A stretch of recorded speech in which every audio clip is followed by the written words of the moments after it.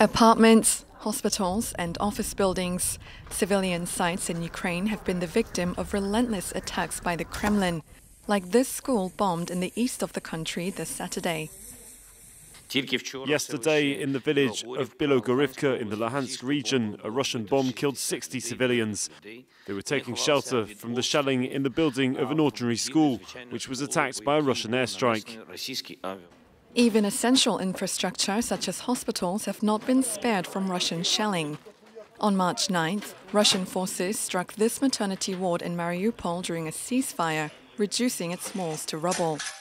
WHO has now verified 200 attacks on healthcare in Ukraine since the war began.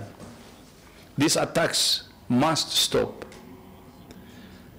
Healthcare is never a target. Since then, Russian forces have recurrently targeted civilian areas. On March 16th, airstrikes rained down on Ukrainians in the streets of Chernihiv as they lined up to buy bread. On the same day in Mariupol, a bomb destroyed a theatre that had been housing thousands seeking refuge.